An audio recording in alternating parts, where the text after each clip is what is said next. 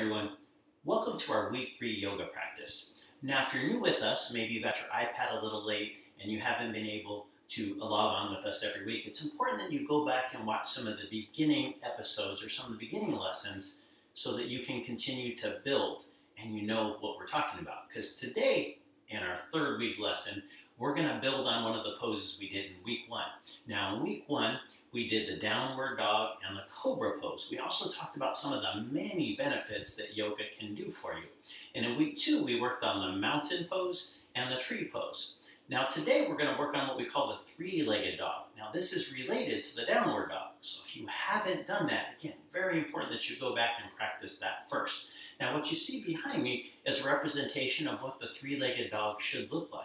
In last week's video, I mentioned that I'm a beginner at yoga. It's not something that I do all the time, and I enjoy it kind of as a challenge. I like to do challenging positions like this one and see, can I do that? Now, generally, yoga is done as more of a relaxing, meditative kind of thing where, again, you're relaxing, you're concentrating on your breathing.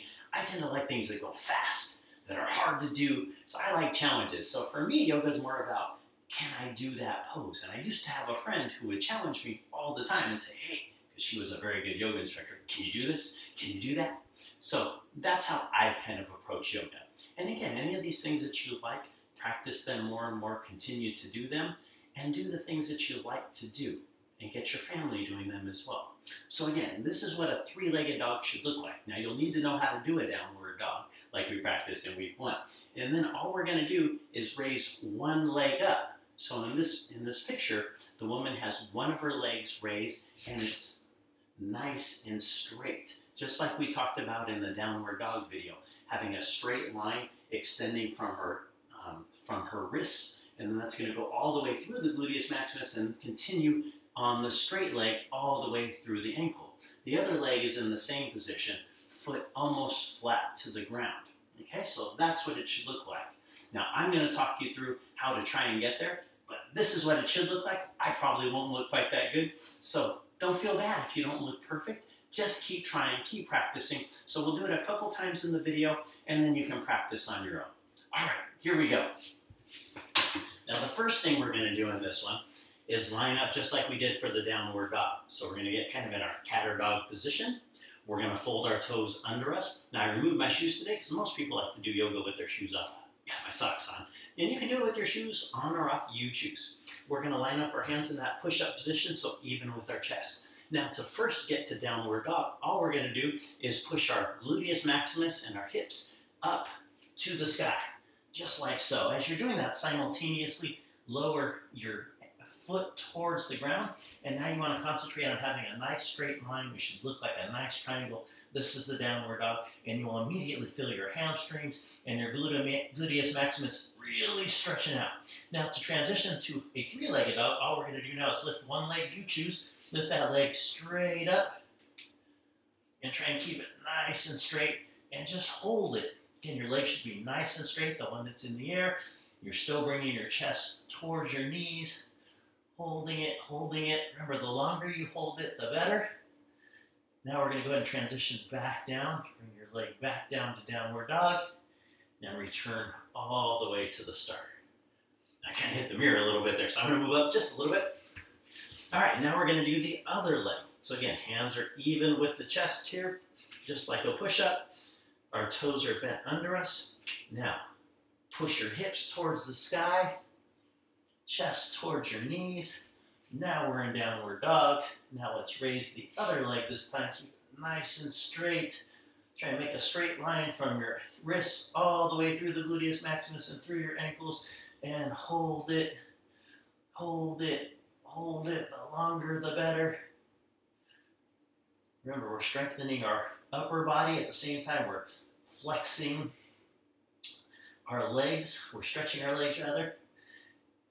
And bring that back down. All right, great job. So that was our first try. Now we'll take a little breath here.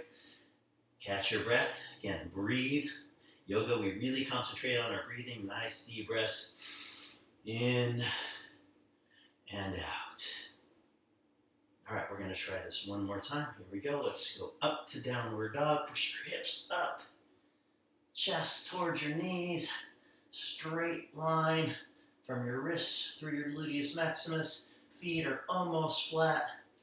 Now raise one leg up, nice and straight. Three-legged dog now. Upper body is strengthening, lower body is stretching. And raising the leg up, though, does introduce a contraction into our gluteus maximus and hamstrings on the side you're lifting up. So we're doing a lot of different things all at the same time in yoga. And back to downward dog. Again, hold it, hold it. Let's lift the other leg this time. Three-legged dog. Nice and straight. Hold it, hold it, hold it.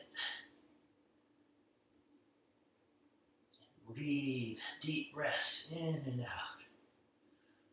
Back to downward dog. And back to our start position. All right, boys and girls. So that is the three-legged dog. Again, a better rendition of what it looked like than probably what I looked like is right there on the screen. Now keep practicing. Keep seeing if you can improve and get better and better. If you need to watch this again, go ahead and do so. Or if you feel like, yeah, I got it, I just need to practice, then practice some more and tell mom or dad, hey, can you watch me and see if I look like this? Or maybe you look more like this. Ooh. Wherever you're starting at right now, just continue to try and get better. All right, everybody, I'm going to see you in the next section. And again, make sure you've done all 3 weeks of the yoga. That's why I'm only doing one pose today. So I want to make sure those of you who are a little behind get a chance to get caught up. All right, everybody, see you in the next section. Great job today.